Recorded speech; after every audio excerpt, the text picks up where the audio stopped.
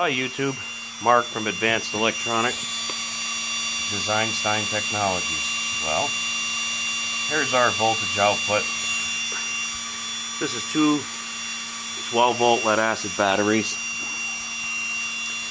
Just want to give a quick once-over. There's no wires connected from anywhere else. Let me move this. This is just electrical tape. That's a battery charger. The wires are just laying on the concrete floor. No external sources here. And we have between 117 and 119 volts output. What's happening is 12-volt batteries. Looks a little bit of a mess because I just finished. We have a capacitor bank, supercapacitor bank at about 150 farads. Two 12-volt batteries. We have diodes in here, so this catches the back EMF that's coming from this drill motor. You see the diodes coming out. It feeds the bank dumps into the batteries, and of course the voltage is remaining. Anyway, I have that powering the Gerard Morin style washing machine drain pump, which goes into two motor run capacitors to give it's basically in and out of each of them, one for the hot, one for the common, and that is creating radiant energy out of the AC voltage. It's like the Tesla hairpin circuit, except for the spark gap. There's not enough voltage to fire the spark gap. Still comes out the correct way. It's going into a 120 volt outlet laying on the floor there, and feeding into what I call my Pelex device, as well as a battery charger. Now the battery charger, of course, is charging the two batteries here, and you'll see this other transformer. It connects over here to this outlet.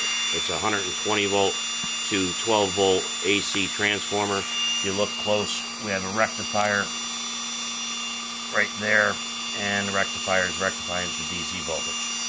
So we are maintaining voltage here. It's not going lower, because what's happening is this is driving the Pelex device that I built.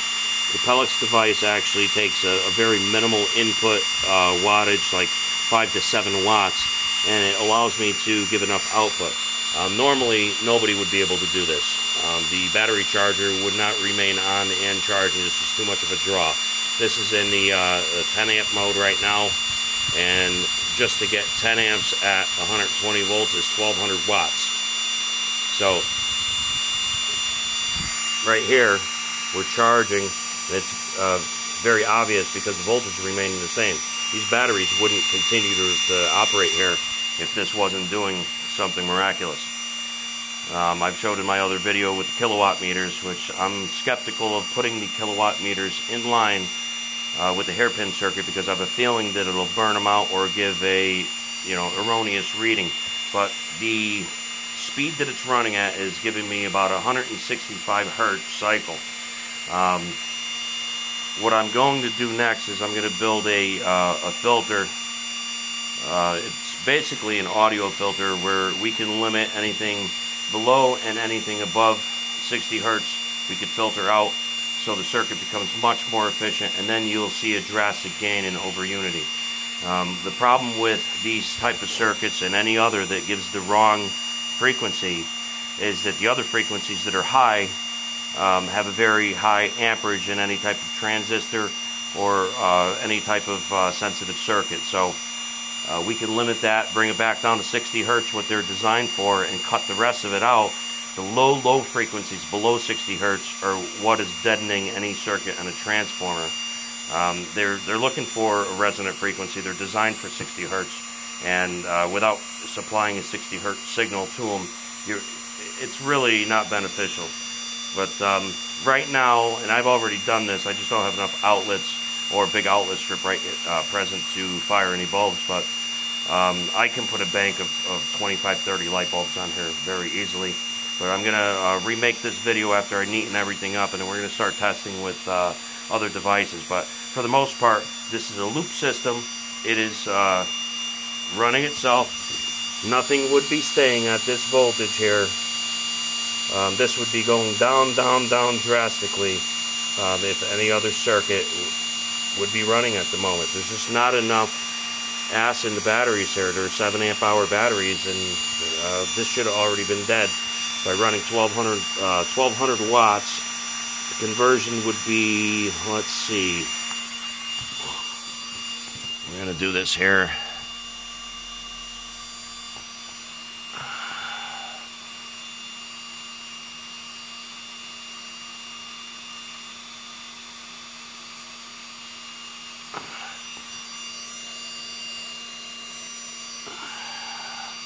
Should be 100 amps. Not even close to 100 amps being drawn off of those batteries. They would be stone dead by now. And like I said, here our voltage is still, it is remaining. Kicks up to 119 still, from 117 to 119, and this thing just keeps going and going and going for hours. So I have a lot of hits on my videos that people are interested. They want the diagrams, but unfortunately the Pelex device is not up for grabs at the moment. If we release this into society, a lot of people, probably 1 billion people or close to it, would lose their jobs in the energy business. So if I do sell it, it would probably be a version of this, which I have built to make LEDs much more efficient. My efficiency on LEDs that I'm obtaining is between 2,000 and 3,000% more efficient than the normal LED. I presented this to LED manufacturers, Philips and Sylvania at the moment, and nobody's responded to me. They don't really think that I'm serious, so I may just turn around and sell this to a fuel company to shelf it if nobody takes me seriously. So it's not $1 million invention. It's $1 billion or more invention right here. It's called Pelex, and this right here proves that it works.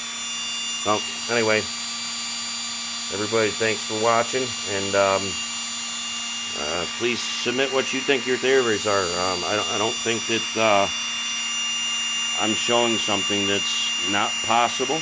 It's I've already run this long enough, and this motor has not become slower and slower. We don't have that much of amperage running on here, and it just keeps going and going and going. So thanks for watching again. Have a good one.